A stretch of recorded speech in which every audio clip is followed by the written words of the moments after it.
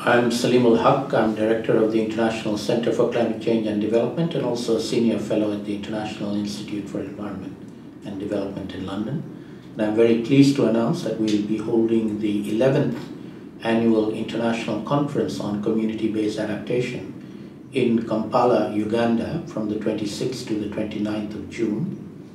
The theme for this year's event is on ecosystem-based adaptation.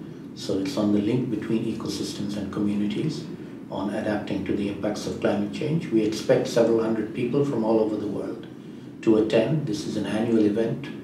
We have a 4-day conference preceded by a 3-day field visit for the international participants. They go in groups of 20 to visit various groups, vulnerable groups that are coping and adapting to the impacts of climate change.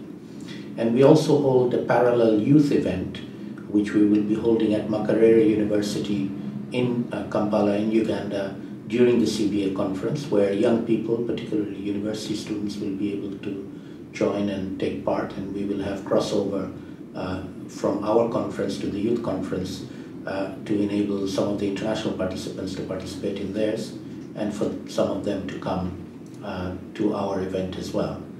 We also will be launching the Least Developed Countries Universities Consortium on climate change, with the chair of the Least Developed Countries group attending on the 26th of June. Mr. Gebru Jember from Ethiopia, who is the chair of the LDC group, will come and launch a major South initiative of universities from least developed countries who are getting together to share knowledge and experience on adapting to climate change.